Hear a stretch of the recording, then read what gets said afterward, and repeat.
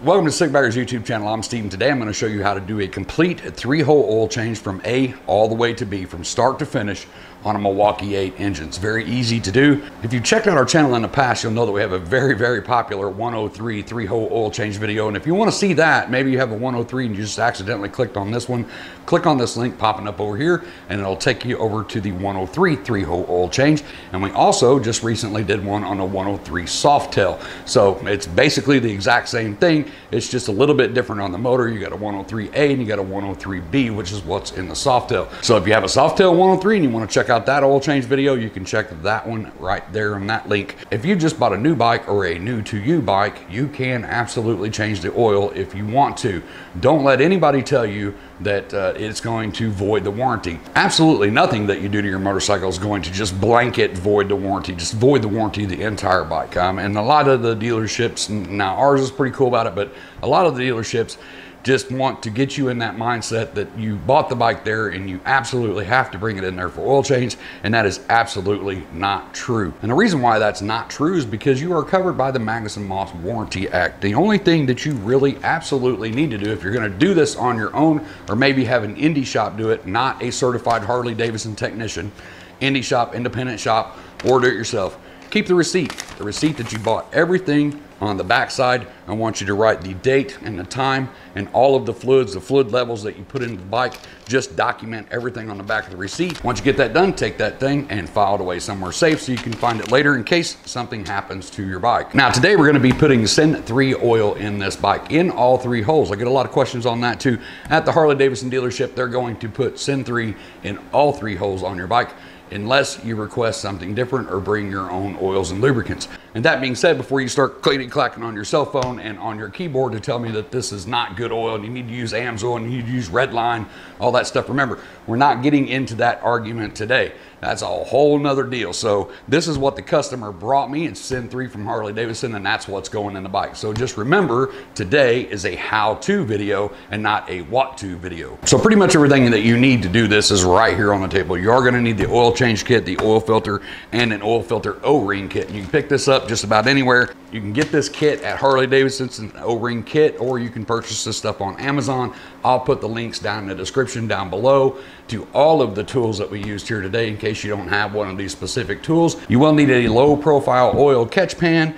I got myself one of these little graduated cylinders like this off of Amazon, I think for $3 or $4. It's marked on the sides for our fluid levels, and of course a funnel of some sort. We move on over here to the tools.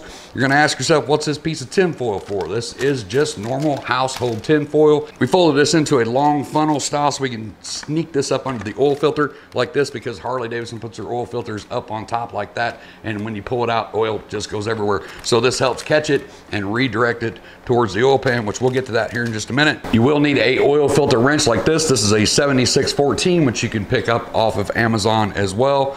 You're going to need a short and a long extension. You're going to need some sort of little wire brush like this, or any kind of wire brush to clean up the threads on the plugs. And you will need a inch and foot-pound torque wrench, which you can also get all of this on Amazon. You will need a set of hex head Allen wrenches like this, or just some sort of socket hex head Allen wrench like that to take the side of the derby cover off. The one that we're going to need out of there for this bike is a T27. You will need a 5/8 inch socket. That's to pull all 3 of the drain plugs. So while you're in the kitchen grabbing that tinfoil, trying to explain to your significant other one why you're grabbing tinfoil, go ahead and reach down in the cabinet and pull out some of her brand new white towels, because you are going to have to sop up a lot of oil.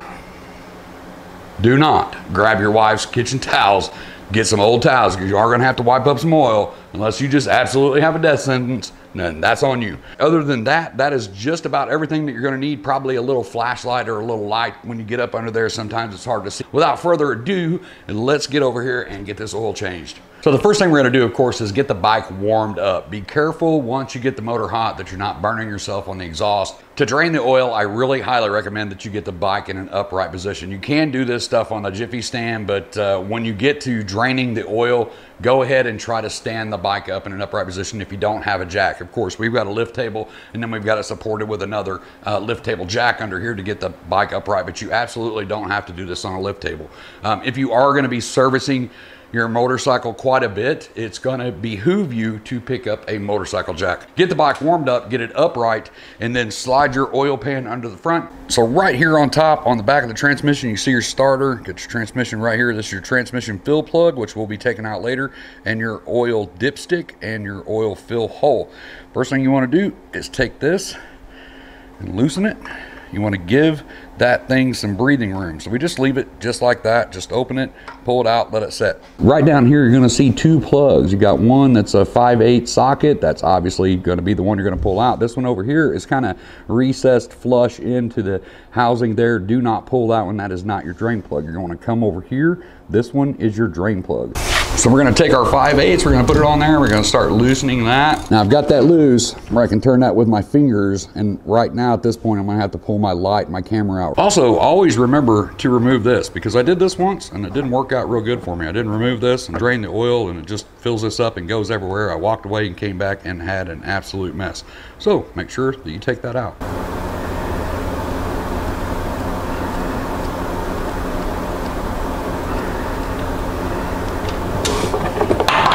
Now while that's draining, I want you to do a couple of things. You're going to take your oil pan drain plug and you're going to inspect it.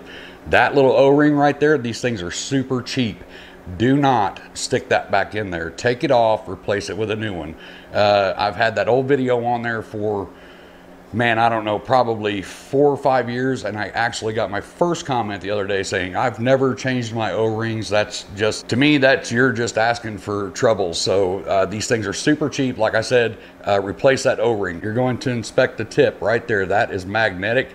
So if you've got a bunch of metal shavings on there, you got something going on in your engine, and you need to get in there and figure out what it is. A little bit is not an issue. These motors are going to get a little bit of wear and tear. It's metal on metal inside there. That's why we use oil, right? So a little bit's not that big of a deal. But if you've got a ton of metal shavings on this, you need to get in there and figure out what it is. We're going to take that old O-ring off like that. We're going to take our little wire brush. We're just going to clean up all around this. Never know who did the last oil change, if there's if they used any kind of pipe dope or anything like that. See there, some leftover O-ring stuff there. Just clean all this stuff up. That all cleaned up, brand new, ready to go back in. Gonna bust into our O-ring kit, get a new O-ring, slide that back on all the way, just like that. And you're doing all this while the oil's draining. So now it's just ready to go. As soon as the oil gets drained, we're gonna go ahead and put this one back in. So I was getting ready to change the oil filter and just realized that I forgot to show you one of the tools that we use, and it's just this primary funnel that just slides in there. And I really highly recommend you get one of these. I got this one at Harley, but you don't have to buy it at Harley. You can get it on Amazon. Like I said, I'll put a link to the description down below. You actually have full funnel kits for doing this for like 15 bucks. You can get this funnel, the funnel that replaces the tinfoil thing that we're getting ready to do. Under here, it's just a long funnel, and then also just a normal funnel too. So I'll put all the links in the description down below. But for now, we're getting ready to change that oil filter. And as you can see, it's right down here. Hopefully you can see that. I've got enough light on it, but the filter's right down here. It's going to be hard for me to get the camera in there and do all this. But you're going to take that tinfoil little funnel that we made. We're going to just kind of round it out. We're going to stick it in there and cup it up underneath that oil filter and get that thing out. And hopefully this stuff drains into the pan.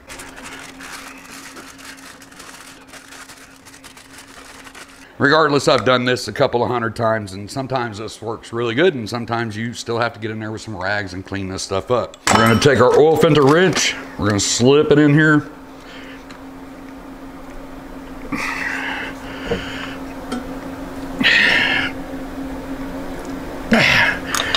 I actually cut the camera there because I was about 0.2 seconds away from making up 14 new cuss words. So I want to address this issue while we're doing this. So the oil filter was on way too tight, and this is not the first time that I've had this come in here. I've had them to the point where we have just shredded oil filters trying to get them out of the bike. As much as I wanted to call Harley, I didn't, but I wanted to ask them what size air impact wrench they were using to put the oil filters on.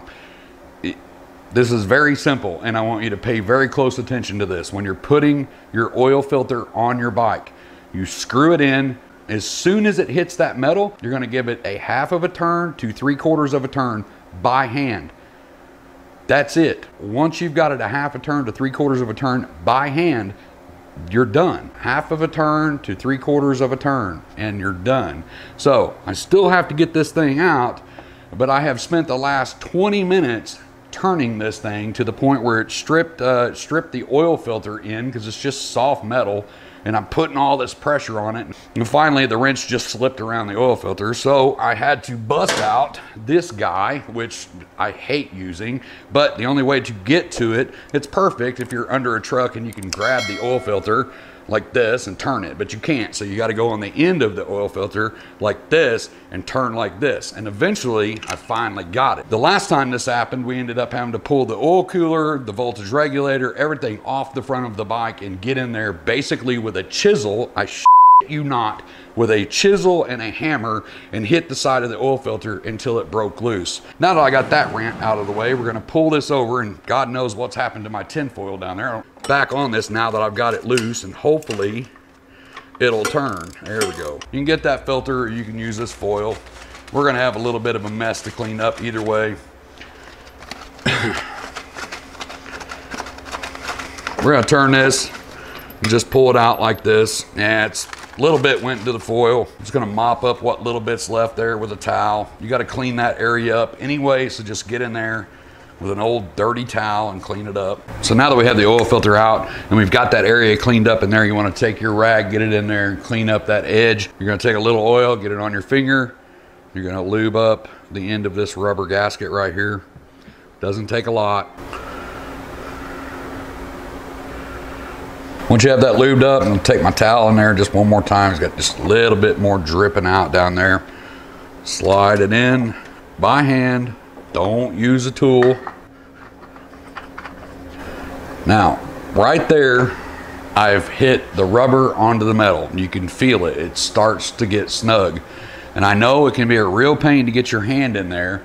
So it's just super easy to grab one of these and go, oh, that's a half a turn. And you can if you only do it a half of a turn.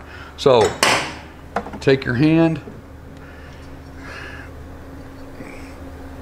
half a turn right there. That's all it needs. From there, we're gonna put our cleaned up plug back in. You're gonna torque that to 14 to 21 foot-pounds. That's it right there, 14 to 21 foot-pounds. One ugga-dugga. One thing I want to mention too, I see this on YouTube all the time and it absolutely drives me insane. When you set your torque wrench to 14 to 21 foot-pounds, we set this one at 20 foot-pounds. When you're tightening that down and you hear that click, that is it. That is 20 foot-pounds. That doesn't mean click, click, click, click. You're actually tightening that bolt every time you click that. So you want to give it one ugga-dugga, not four. Back over here on the oil dipstick side, we're going to take the oil dipstick out. We're going to wipe it down clean. We're going to inspect this O-ring. Generally, this O-ring doesn't have any damage on it unless this has been way over tightened at some point. But on the Milwaukee 8, the initial oil fill calls for 4.5 quarts. And if you know anything about Milwaukee 8s and the blow-by that you get from this system, the oil that sprays out from your breather and gets all over your motor, you're gonna know that the best thing to do is just run it just a little bit low. So on the Milwaukee 8s, I tend to just put 4, maybe 4.25 quarts in, and then we'll let it get warmed up and we'll do a warm check on it and see where we're at there. On this dipstick, you have 2 oil levels. You can see right here, the center mark is completely different on these.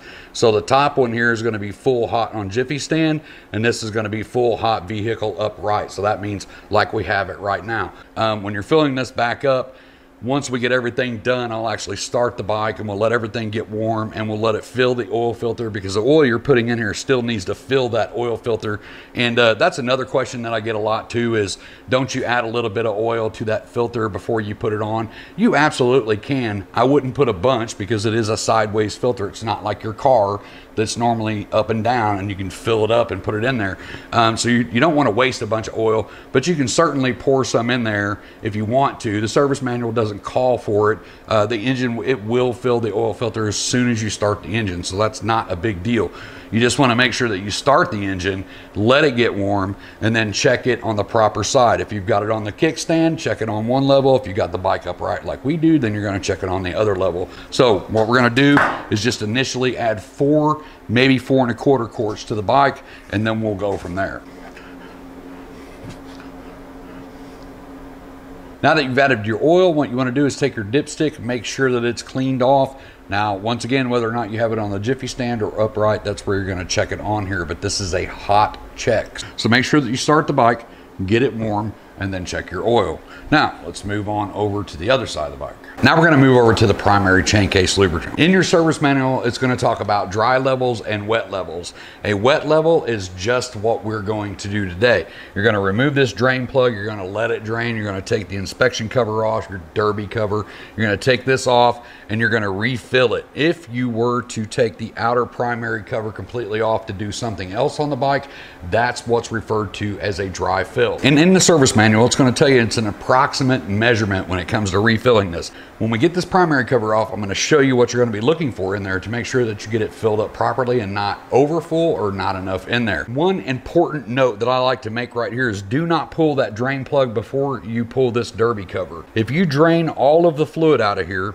and then you get up here to this derby cover and one of these bolts strips out or something like that, or just seizes up, you're going to have a really bad day, because this is where you put your fluid back in on a Milwaukee 8. Same for the 103. Very important to start with removing the derby cover first. The oil is down here. It's not going to spill out. You'll see behind here there's a big metal plate that holds that fluid in. So take this cover off first and then drain it. So the first thing we're going to do is bust all of these loose. This bike is a T27. You can see how tight that was. And if you've got an older model bike, a lot of times these can get seized up and they're really hard to turn, or you can strip them out or bust them. So very important that you do this step first. Put all 5 of those bolts off to the side.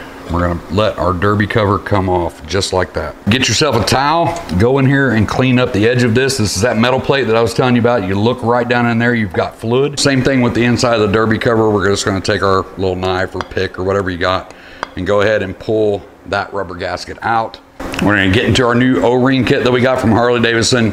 On this O-ring, you're going to see these little orange nipples that go all the way around that. You have to make sure that that's set. There's no particular way that it goes in there. You just want to make sure that they're pushed all the way in. That's kind of what holds it into the derby cover. And a lot of derby covers on the market have a design or something on the outside. And if you look on the inside, most of them are labeled. There's some writing on there. The ones from HDR, you can see that is the top. Just put the words up, and that's how that goes back on. Now we're looking right down inside the inspection cover there. That little dip right there in the middle, that's going to be like your sight line that just notched out so you can see down in there a little bit better. Hey, I hope you're enjoying the free video. I just wanted to take a real quick second to let you know how much I appreciate the hell out of every one of you. If you're liking what you see on the channel and you want to see more, it tremendously helps our channel if you just click that like button, hit the subscribe button, and tell your friends about us. You can also find Sikbaggers on other social media platforms like Facebook, Instagram, and even now we have a TikTok, so make sure to look us up over there. Every video that we put out is absolutely free all of the time. We don't have any secret squirrel websites where you have to go and pay us Patreon and all that stuff to see certain videos. And every time we do a video out here, it is absolutely free to you. Check us out everywhere and tell your friends about us. I'm going to let you get back to the video. You just want to make sure when you're filling this back up that your fluids are right at the bottom of that pressure plate. So that's your pressure plate right there.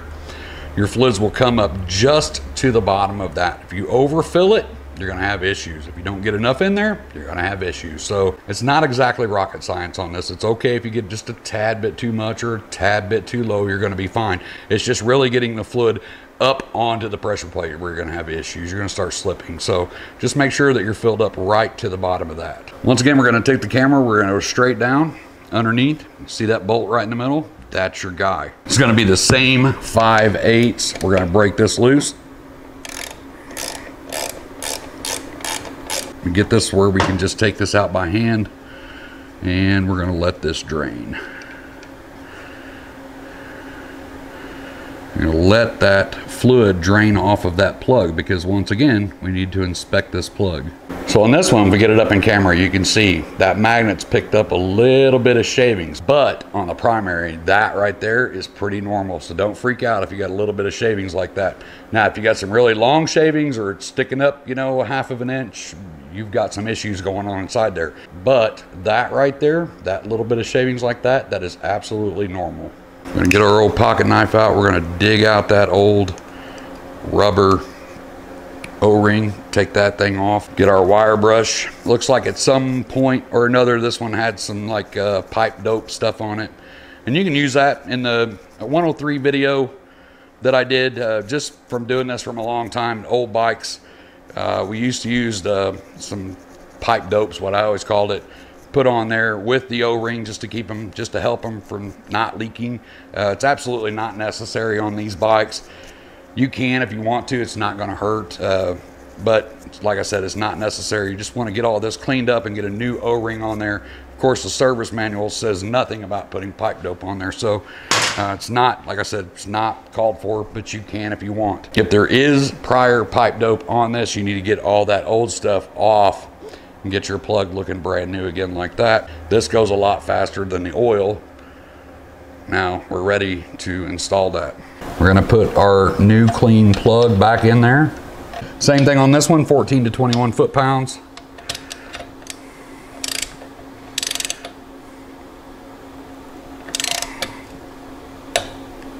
One ugga-dugga. Is really not rocket science. It even shows you a picture on the service manual to show you where the oil line level is supposed to be.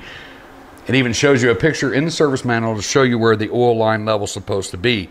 If you're looking at this, you've got a black and a silver. Basically, you're going to be on the edge of that black. The edge of that black is going to get you right up onto the pressure plate like we were talking about a while ago. If you're up in here into the silver, you've got way too much fluid in there. So we're going to take the graduated cylinder. This is what we use that for because it's hard for me to measure 30 ounces out of this. This is 32 ounces. So we open up a brand new bottle of this, we pour out 2 ounces, that leaves us 30. I'll start with about 28, 29 and just keep inspecting it until we're just on the bottom of that pressure plate.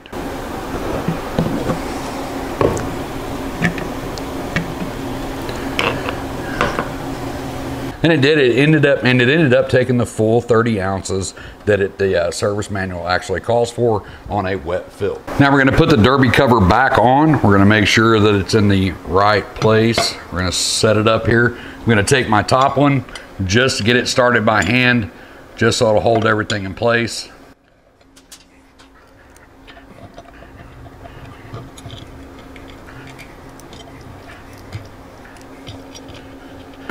We're going to run all these in by hand, not torquing them down. Just run them in until they touch. We're going to take our inch-pound torque wrench. On this one, it's 84 to 108 inch-pound. You're going to torque this down in a certain sequence. We got 1, 2, 3, 4, 5.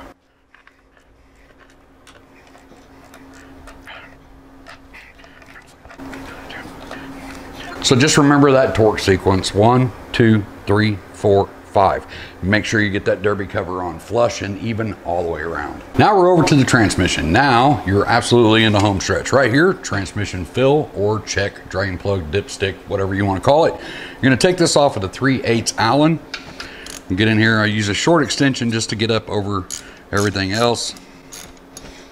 Once you get it broke loose, you can just take it out. This dipstick is the only one that you absolutely have to check on the Jiffy stand. It has a very small tolerance mark between low and full, and this absolutely has to be done on the Jiffy stand. So once we're gonna put our 28 fluid ounces, which is what this calls for, we'll back it off of the lift, we'll get it on the Jiffy stand, and then we'll recheck this again. So because it calls for 28 ounces and we really need to check it off of the lift or off of the jack, whatever you have your bike on, you're gonna wanna just put about 27 fluid ounces in there and then check it and go from there once you're on the Jiffy stand. But that is the first thing you wanna do is get that removed. Now for the drain the transmission, we're gonna go right below the inspection cover just so you can see where you're at, and right there. This little guy right here is your transmission drain. That was your oil drain. This is your transmission drain. I'm gonna take the same 5/8 and we're gonna back this off so we can take it out by hand. I'm gonna finish taking this out and we're gonna let this drain. Once again, go ahead and let the oil drip off. Don't wipe it off because you want to inspect the end of that. That is a magnet on the end of that one as well. Once again, on the transmission, inspecting the transmission plug. A little bit of shavings is pretty normal. This one, again, looks like it had a little pipe dope on it at one point. You can see the little flakes of pipe dope coming off that. So wire brush, get her good and clean. Everything cleaned off, we're gonna put our new O-ring back on. Just like that, we're ready to put that back in. Same torque spec on all three of these bolts. So it's gonna be 14 to 21. I think it was 14 to 21. I think I set mine at like 19. So once this fully drains, we'll go ahead and put that back in and torque it down and go back to the other side of the bike and get ready to fill it.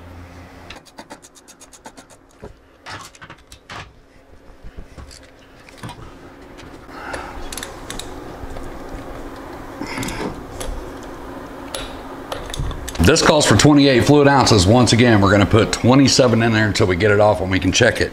32 ounces in this quart. Once again, graduated cylinder. We're gonna take 4 ounces out. And once again, yes, they are marked on the side of the bottle. You can pour it out till you see 28. You can keep pouring and looking and pouring and looking, but you can just pour it in there, pour 4 ounces out, you know you got 28. It's just a lot faster.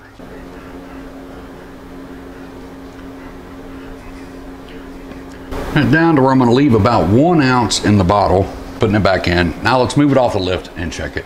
One other quick tip, before you move the bike, like if you have it on the lift table like this and you've spilt some oil down there, make sure to get a good heavy degreaser and get that oil mopped up, get that stuff cleaned up. Because when I get ready to back this off the lift, if I roll those tires through a bunch of oil, we're gonna have a bad day when we go to ride. So just make sure that you get your area cleaned up, get all your tools cleaned up before you move the bike. Now we got the bike on the jiffy stand on a level surface. I'm gonna take this off. I'm gonna wipe it off, run it back in till it stops, back it back out.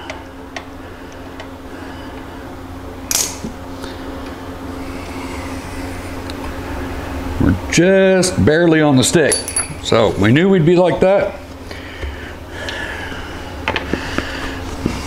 We're gonna go ahead and add the rest of our fluid. Like I said, you can do it however you want. This is how I do it.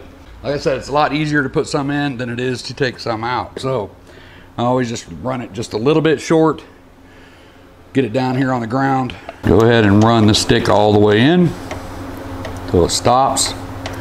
And back it back out.